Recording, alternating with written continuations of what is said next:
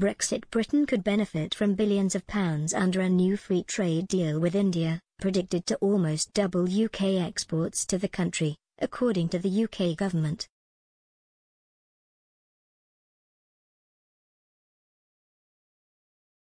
Britain and India have started talks on a free trade deal, with early projections indicating it could be one of the most significant trade agreements for Britain post-Brexit.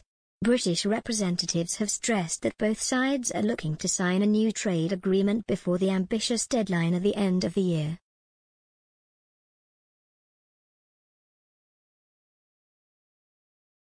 India is the biggest country with which the UK has looked to sign a post-Brexit free trade deal so far.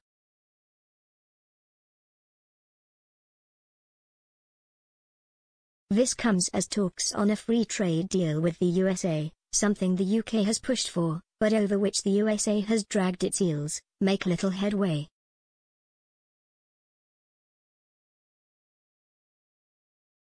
Anne-Marie Trevelyan, Secretary for International Trade, has travelled to New Delhi and will meet India's Commerce Minister, Piyush Goyal, to kick off negotiations next week.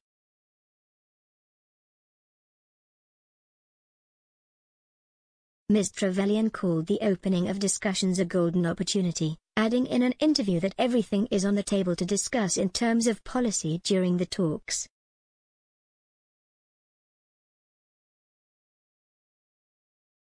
She told the Financial Times that she had a broad mandate to crack on from Cabinet, and that the deal would ideally be finalised before the general elections scheduled to take place in the next couple of years.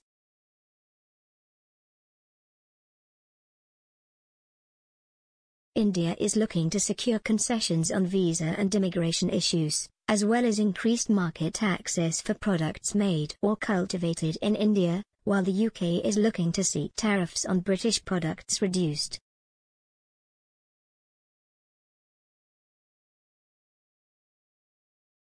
Trade Strategy Director at A, George Riddle, praised the UK-India negotiations as a welcome step that was exciting the sector.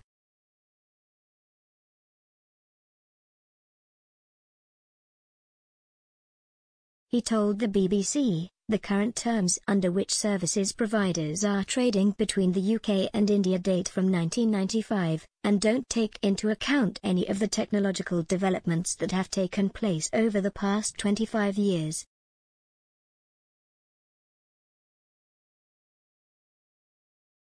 However, immigration and visa issues could be among the most challenging for a successful trade deal, a Downing Street briefing document said last year.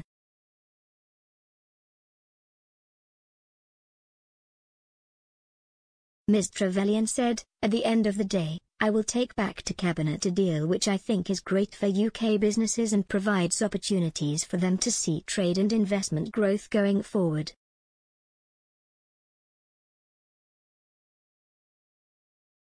She added, "A deal with India is a golden opportunity to put UK businesses at the front of the queue as the Indian economy continues to grow rapidly."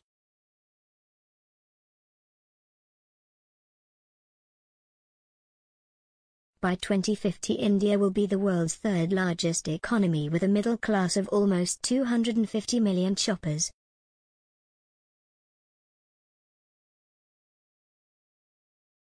"We want to unlock this huge new market for our great British producers and manufacturers across numerous industries from food and drink to services and automotive."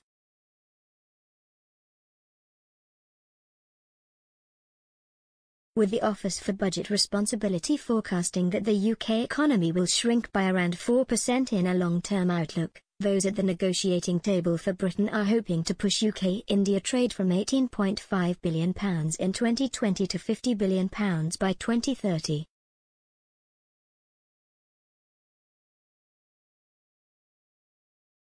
India's economy is on track to be the world's third largest economy within the next 20 years, research published last month indicated.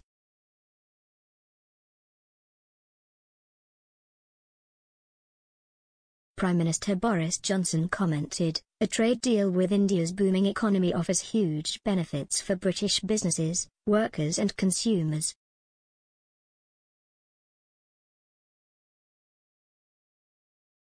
As we take our historic partnership with India to the next level, the UK's independent trade policy is creating jobs, increasing wages and driving innovation across the country.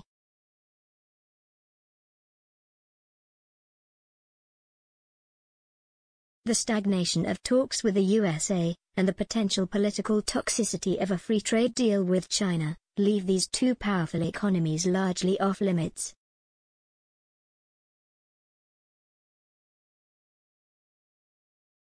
The UK has already put in place trade deals with Australia and Japan, and has maintained deals in effect prior to Brexit with tens of other countries.